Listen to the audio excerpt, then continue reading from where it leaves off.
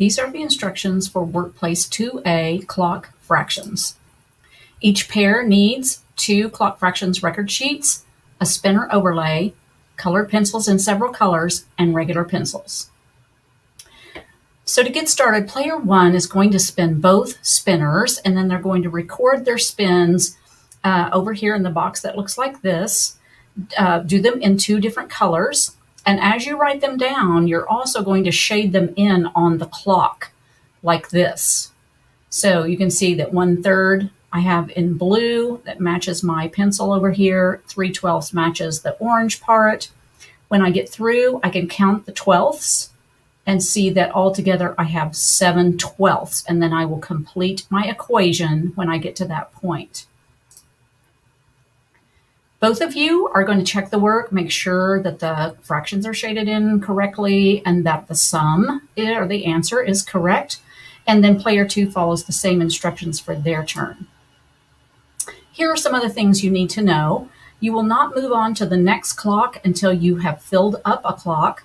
However, the exception to that is that if a clock is nearly filled and you spin something that is too big to fit on that clock, you can split your fraction and put part of it on the first clock and part of it on the next clock. And that's a really good strategy that you're going to want to use.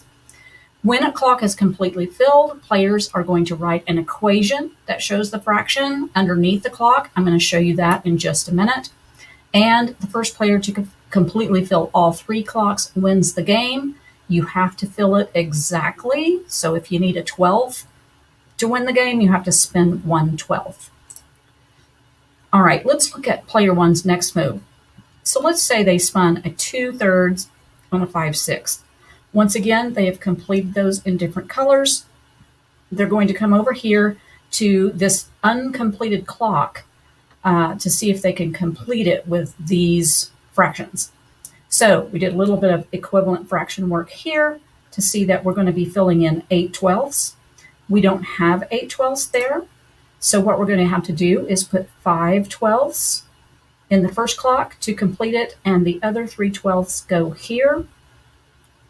Then we're going to go to our 5/6, our other spin, and we do our equivalent fraction work here. We know that we need to fill in 10/12. When we do that, we can only put 9 of those 12ths here. So the 10th 12th has to go down here on the next clock. Now, when we were doing all of that, we did fill in some of our clocks. So we have to write an equation for a completed clock. When I do that, I just look to see what is filling the clock in the different colors. So I have a 1/3 and 3/12 and 5/12. So that's what I'm going to put in my equation over here. I know that that makes 12/12 because it fills up the whole clock, and 12/12 is also equal to 1. I could do that for the next clock in the same way. I could see that 3 of my 12ths are in the green, so I put that here. 9/12 in the red, I put that here. Altogether, that makes 12/12, which is 1. Or I could do it this way. Just by looking at it, I can see that this is 1/4 of the clock, and the red is 3/4 of the clock. So I could have also written my equation like this.